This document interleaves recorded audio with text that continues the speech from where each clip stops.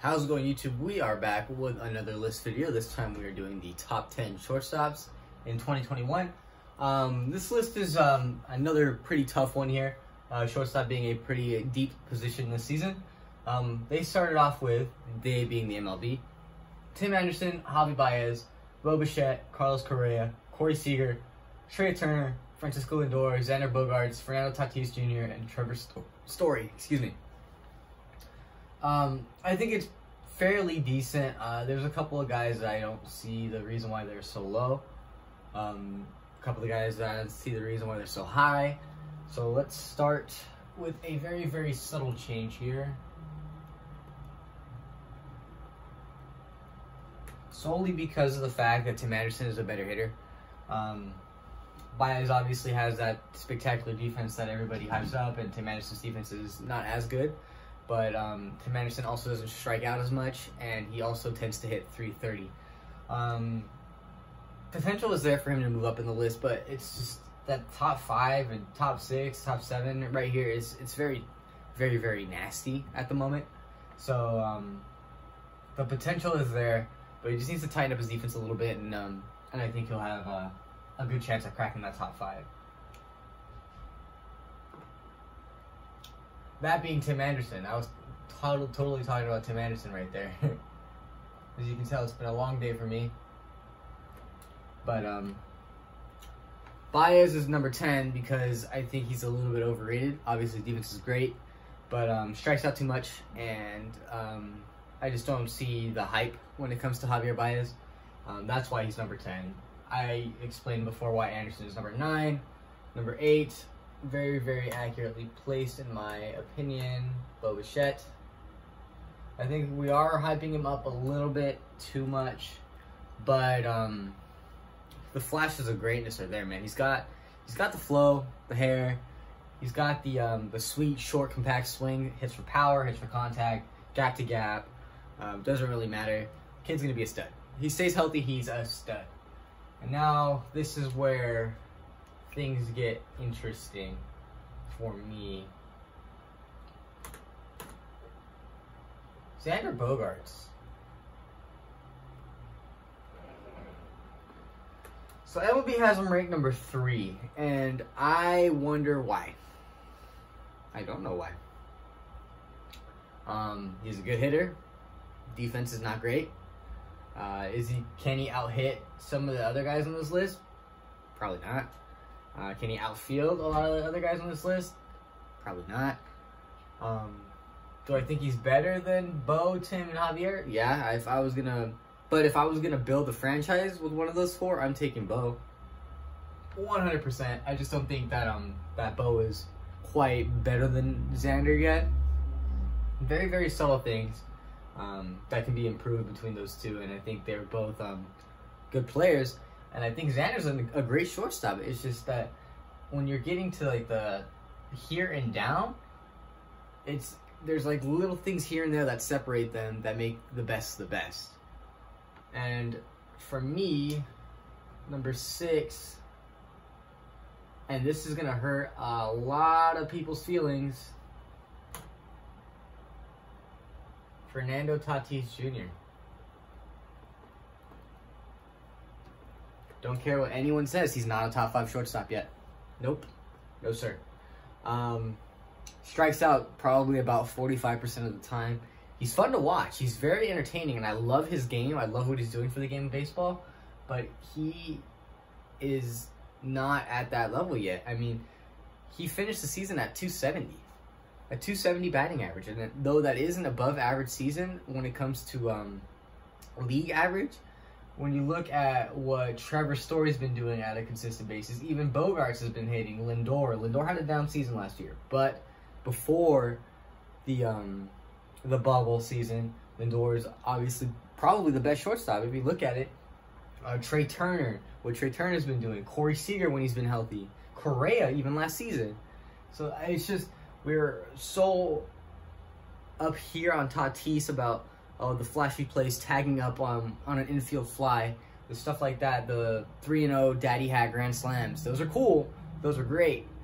But we need consistency. Because he disappeared that last, like, 30-game stretch. He was gone. Playoffs, gone. Nowhere to be found.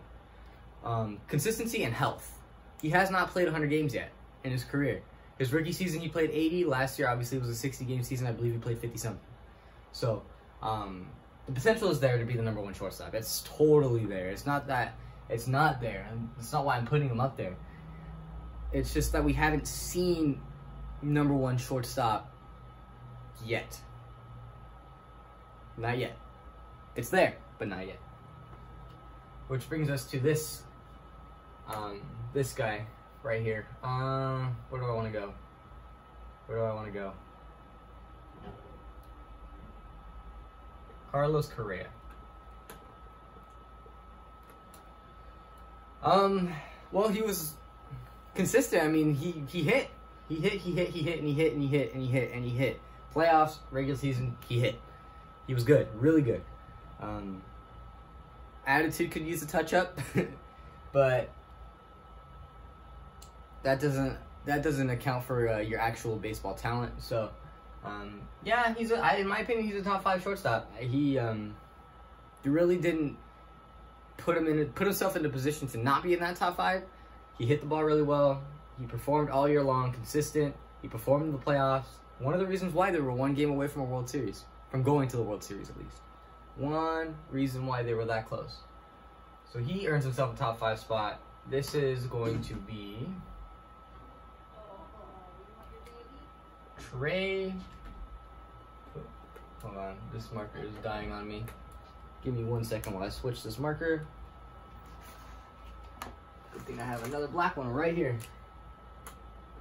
Trey Turner. One of my favorite players to watch in the league is Trey Turner. Play multiple positions. You can see him in the outfield every once in a while. Extremely fast. Great contact. And his power is a little sneaky too. He'll put a couple out on you if you're not careful where you locate your fastballs. Deadly as soon as he's on base. And he, not an easy out, to say the least, either. Defensively, arm's not that great, but glove is good enough to compensate for the arm. I really don't see a flaw in his game. He walks a lot, good leadoff shortstop, good contact, decent power, good fielding. He solidifies himself as a top 5 shortstop with those little intangibles, especially his speed. His speed is probably the reason why he breaks my top 4 even. But he's not quite top 3 because starting our top 3, Francisco Lindor. And I think we are forgetting just how good Francisco Lindor is.